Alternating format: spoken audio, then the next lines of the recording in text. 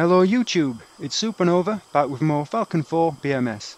Today we're looking at the Missile Override and Dogfight modes. Missile Override mode is a shortcut to handle medium range threats. To enter Missile Override mode, press M.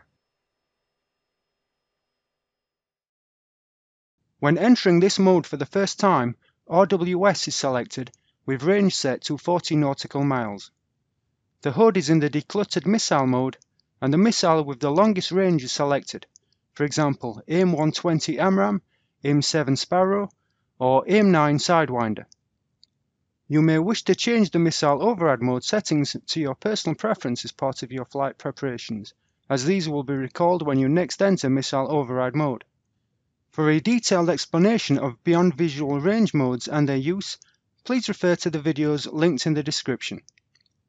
To cancel Missile Override mode, press C.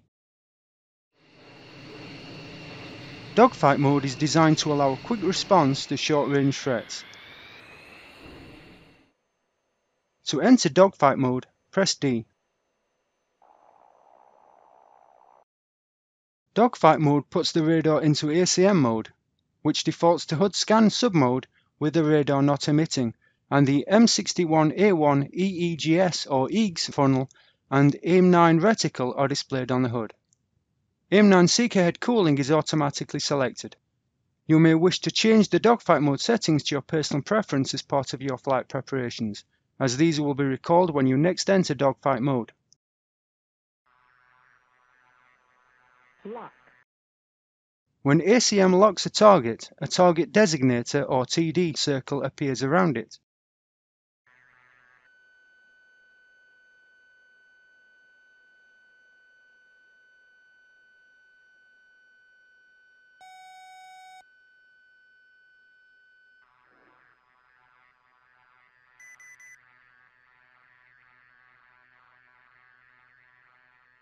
Lock.